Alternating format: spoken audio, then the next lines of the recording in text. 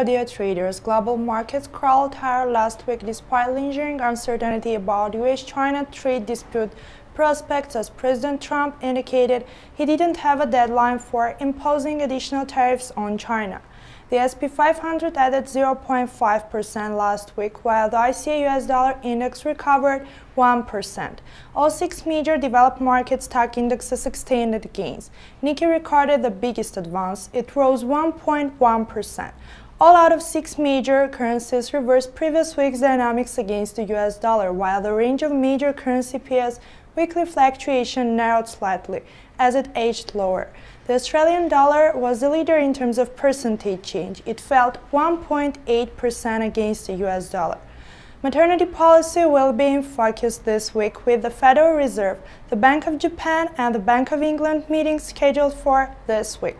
The Federal Reserve will announce the interest rate decision on Wednesday, and the Bank of Japan and the Bank of England meet on Thursday. While dovish statements are expected, no one central bank is believed will move the cuts interest rate this week, particularly after updates of US data at the end of last week.